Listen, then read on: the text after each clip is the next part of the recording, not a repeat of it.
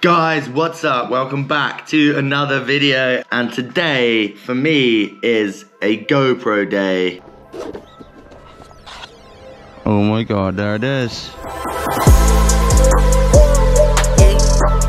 None of my cash can flow, none of my cars are gold, digital dash on hold. None of my cash can flow, none of my cars are gold, digital dash on. And today I'm going to produce a little educational edit about the GoPro Mini Black and some of my favourite ways to use it, some of the advantages that having such a small camera can give you when you're mounting the camera to use it with sports, to get some of your favourite angles and to get some new creative angles as well. This is the GoPro Mini Black with me, Tom Court. Only the fan that can, only my wife and my kids, that's all I needed to win. Now I only trust my true friends, had to cut off my loose ends. You know how this camera is smaller and lighter than the Hero 11 Black, and it makes it perfect for getting creative with your mounting positions and bringing more ease to the traditional mounts. I mean, this could be a good way to get shots with the new GoPro Mini, but it could also be a good way to lose your GoPro Mini on the first time you've ever used it. For me, this is one of the main advantages when shooting sports that I do with this camera.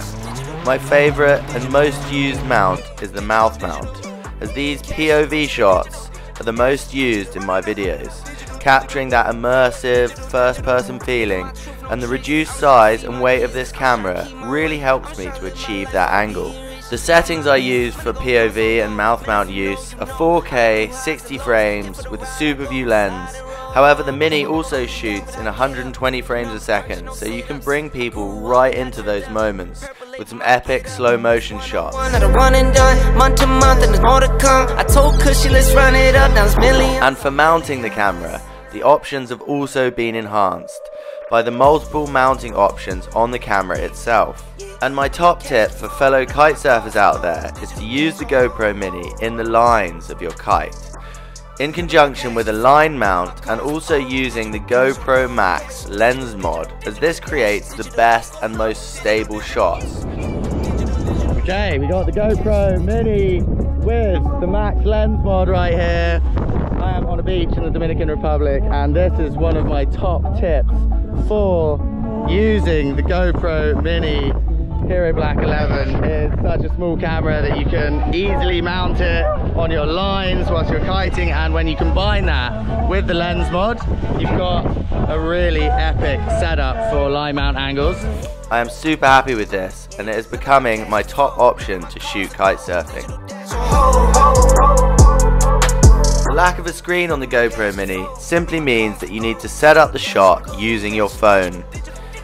Also set your general camera settings using the help of the GoPro Quick app. You can see the framing and adjust your shot parameters live in the app. You also have live view to the camera, you can choose your lens, frame rate, and tweak your Pro Tune setup if you want to take it further. Also take a moment to set up your preset options for different shooting environments to get the most out of this camera. Quickly changing between situations allows for powerful capture regardless of the moment. Shooting in 4K at higher frame rates makes this the ultimate camera for capturing your adventures, no matter how extreme, how tight the situation, or how gnarly the shred. It is also ideal for vlogging with inbuilt audio and wind cancelling to capture those candid moments. I have relocated to the beach.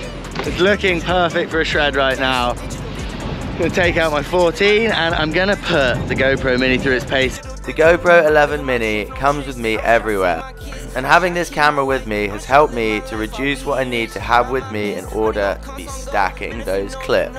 I hope this video helps you to get the most out of your GoPro Mini and inspires you to get creative with mounting your GoPro Hero 11 Mini Black in some new places. Big up, and see you out on the water. I told Cushy, let's run it up, now it's millions on millions.